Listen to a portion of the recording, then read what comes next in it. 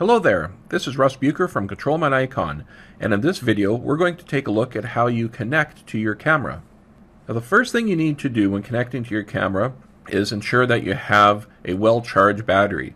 So charge it right up if you can, and if you have external power for your camera, that's even better. Now the next thing to do is ensure that you have set up your camera properly. So to do that, you just need to go to the Preparing Your Camera help and find your camera in the list here and apply these settings to the body. And you make these settings using the LCD menu on the camera body. And we have a separate tutorial video on preparing your camera. So once the camera has been prepared, now you need to connect it to the computer using a USB cable. And ideally this should be the USB cable that came with your camera from Nikon. Now you can use other cables such as third-party cables you may buy somewhere else, but you never know the quality of these cables, and some of them don't work very well at all. So if you're ever having any connection problems, go back to using your Nikon cable first to help troubleshoot the connection problems. If you solve the connection problems, then you can always try different USB cables. It really depends, I think, on the quality of the hub and your cabling. Right now I have the D800 hooked up to my PC, and with about a 12-foot cable going to a USB hub and about a 4-foot cable going from the hub to the D800, and it works pretty good. But I've tried other hubs and had some problems with the connection, and once I removed the hub, the connection seemed to be okay. So it can be hit and miss. So when troubleshooting, always start back at your first Nikon cable and then work outwards from there. The maximum length of a cable for USB 2 or USB 3 is 16 feet. So anything longer than 16 feet and the signal will start to degrade. If you need to go longer than 16 feet, then you can get active or powered USB cables, and these allow you to have quite a long cable run, and I've heard of our users with cable runs over 100 feet using these powered USB cables. Okay, so once you have your cable plugged into the body, just confirm that the connector is plugged in snugly into the body. Now some bodies, the connection between the cable and the body itself isn't really rugged, and you might want to ensure that it doesn't move around very much. I have some camera bodies that it just seems to wiggle no matter what I do, and so I use an elastic band to kind of keep it in place. Some bodies, like a D800, come with a mounting bracket for a USB cable to keep that USB 3 cable connected firmly into the body. Okay, so now you have the cable connected to the body. Now let's connect it to your computer. Now it needs to connect to at least a USB 2 port on your computer. Some bodies use USB 3, and if that's the case, you can either use the USB 2 or USB 3 port. The USB 3, of course, is a lot faster, and you'll notice it, especially on a body like a D800, where the file sizes are massive. The file transfers are very fast. Really good if you're shooting video too, because the video files are huge. Okay, so I have a D800 connected to this computer. I'm just going to turn on the power switch and let's see what happens. Now this is the first time that this has been connected to this computer. So initially here on Windows 7 you'll see a message here where it said installing the driver software. That can take up to several minutes. Windows XP and Vista computers can take even longer. But until you see this message that it's been successfully installed, you will not be able to connect to the camera. The key thing is to see this icon here, and this is the standard camera interface that comes with Windows, and so you can browse the files on the memory cards.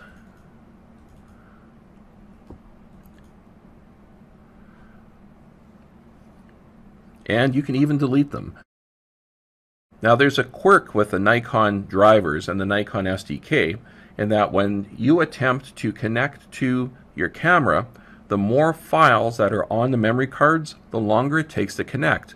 And you'll notice this because if you look at the back of your camera, at the green LED, you'll see it flickering as your camera is attempting to connect. And normally it should just flicker for 1 or 2 seconds and that's it. But if you had a lot of files, a lot of images or movies on there, it could take minutes. And you'll see that green light flickering for a long time, and you'll think that, hey, there's a problem here, it just won't connect. Well, it's because there's just too many images on the camera. So I'm just going to remove these.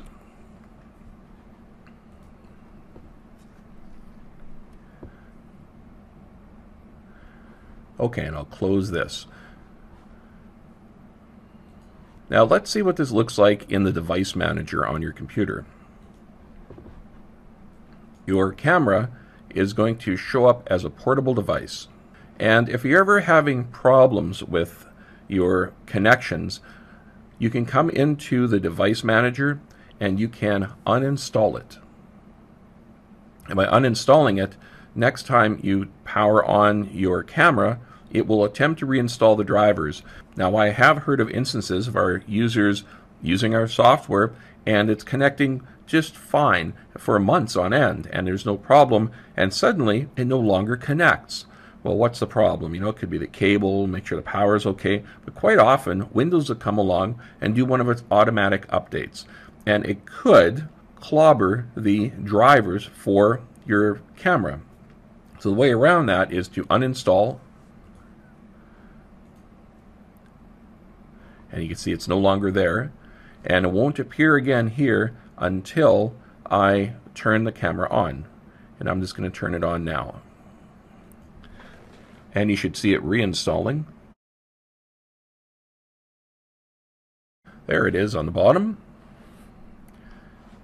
And we have our icon back here on the taskbar. Now once it has been installed once, when you turn it off and back on, you won't get to this message about installing a driver. I'll demonstrate. First, I'll turn it off.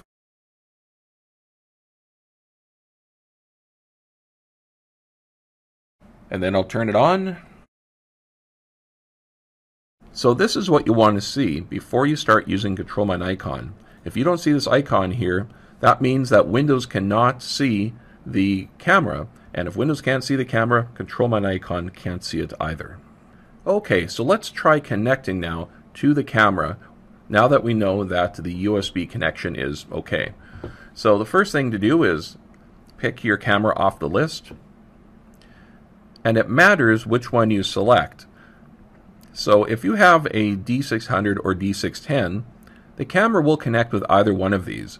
However, there are certain features available in a 600 versus a 610 inside the program, so you'll find that the program will not function properly. So make sure you pick the exact model that you're using. And in this case, I have a D800. Okay, now to connect, you click on Connect. It should take about that long, and now you can see that all these boxes are enabled. On the bottom left, you can see the battery level and the current profile. To disconnect the camera, you just click on Disconnect. Now the power on the camera is still on because we can't flip that physical switch on it. So if you wanted to connect again, you click Connect and disconnect again. If you want to turn the power off your camera, you have to go over to the physical switch and turn it off. If you attempt to connect and it hangs on the connect, and so these do not become enabled and they stay all gray, there's some different things you can do to troubleshoot it. Let's bring up the troubleshooting list. So click on How to Connect, and it brings up the connection help.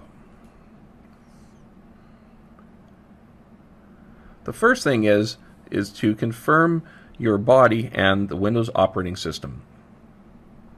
Some bodies that are older, such as a D40 and D80s, if you're running them on Windows 7, you'll need to set the program compatibility mode to Vista SP2. And that's just because the Nikon drivers aren't able to communicate to those cameras just in native Windows 7 mode. And to change a compatibility mode, you just go to the desktop or wherever you have the ControlMyNikon shortcut, right click on it, Properties, compatibility, and then you can go right here, run it in compatibility mode for Vista Service Pack 2.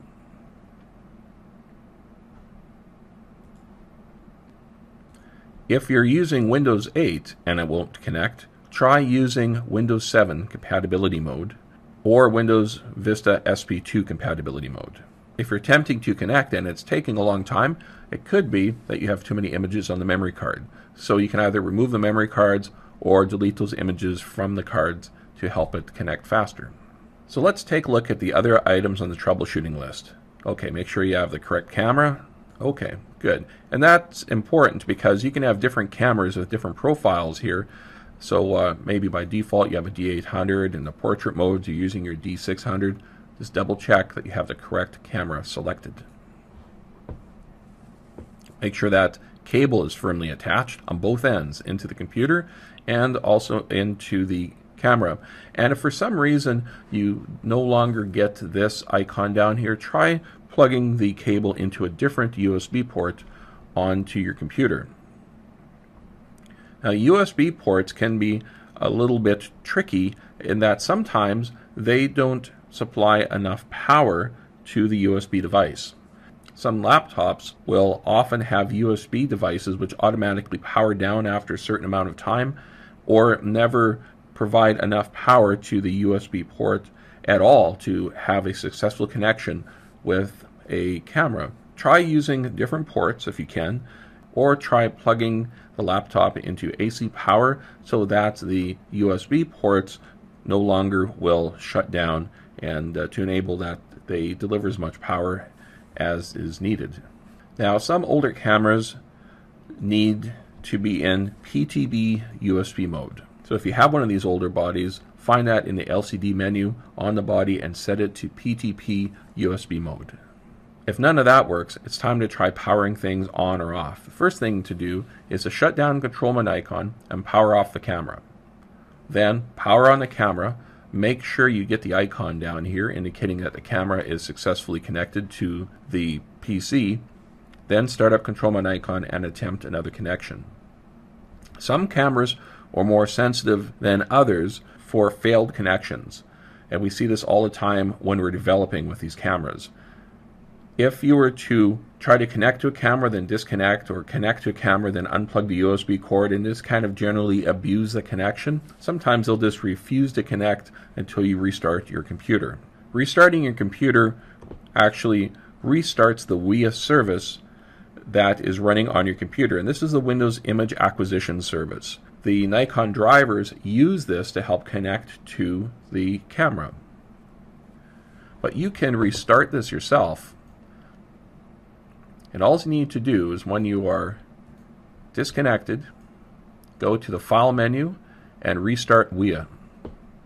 And this is going to run a batch file that requires administrator permission, and it's going to restart the service.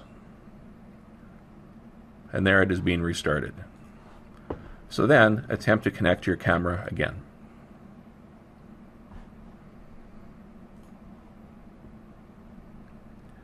Now, if that didn't work, just try rebooting your computer. And if that doesn't work, go to the device manager like we looked at earlier and try reinstalling the device driver for the camera. And finally, double check your Windows power saving options, because there can be options in there to power down a USB port. Now, if none of that works and you still cannot connect, try going over to another computer, plugging in your camera to it, power on the camera, make sure you get the icon down here, and see if you can run ControlMyNikon on that computer. And that may help you in trying to troubleshoot the differences between those computers, and or you may find it's just something like a USB port issue. So that's it. That's how you connect to your camera using ControlMyNikon. Happy tethering.